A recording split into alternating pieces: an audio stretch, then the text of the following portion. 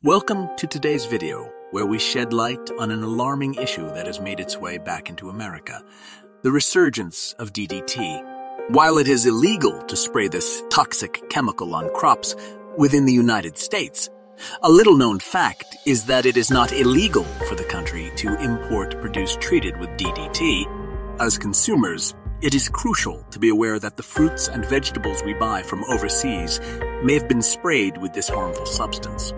Particularly with rising inflation, many Americans are seeking ways to save money on groceries, but they must also be cautious of this hidden danger. The EPA explains that DDT, which stands for dichlorodiphenyl trichloroethane, was developed in the 1940s as the first modern synthetic insecticide. Initially, it was a powerful weapon against malaria, typhus, and other insect-borne diseases. DDT also proved effective in controlling insects in crops, livestock institutions, homes, and gardens. However, DDT's widespread use and initial success led to the development of resistance in many insect species. In response, the EPA issued a cancellation order for DDT in 1972, citing its detrimental effects on the environment, wildlife, and potential risks to human health. Ongoing studies have revealed a suspected link between DDT, exposure, and reproductive effects in humans based on animal studies. Furthermore, animals exposed to DDT in studies developed liver tumors. Consequently, DDT is now classified as a probable human carcinogen by U.S. and international authorities. DDT possesses several characteristics that make it a persistent threat. It is known to be highly persistent in the environment, accumulating in fatty tissues and capable of traveling long distances in the upper atmosphere. Although the concentration of DDT has decreased in the environment and animal populations since its discontinuation in the United States, its persistence means that residues from historical use still remain a concern.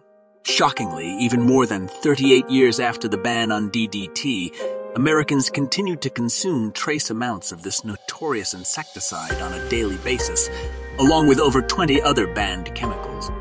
This raises numerous complex questions. Are these small amounts of chemicals dangerous by themselves or in combination? How have they managed to persist and find their way into our food?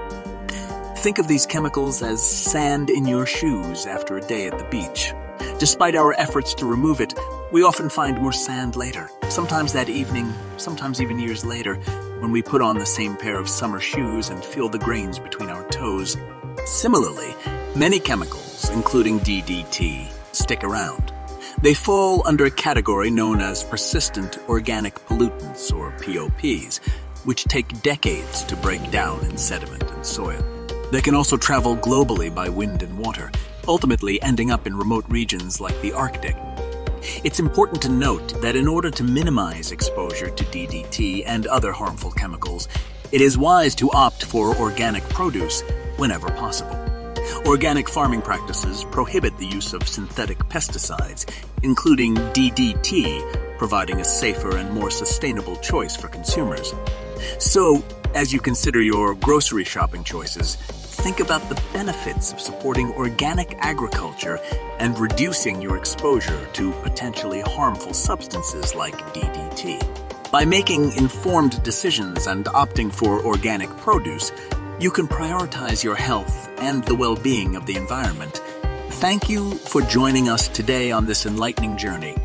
By spreading knowledge and optimism, we can empower ourselves to lead healthier lives. We would love to hear your thoughts on this important topic.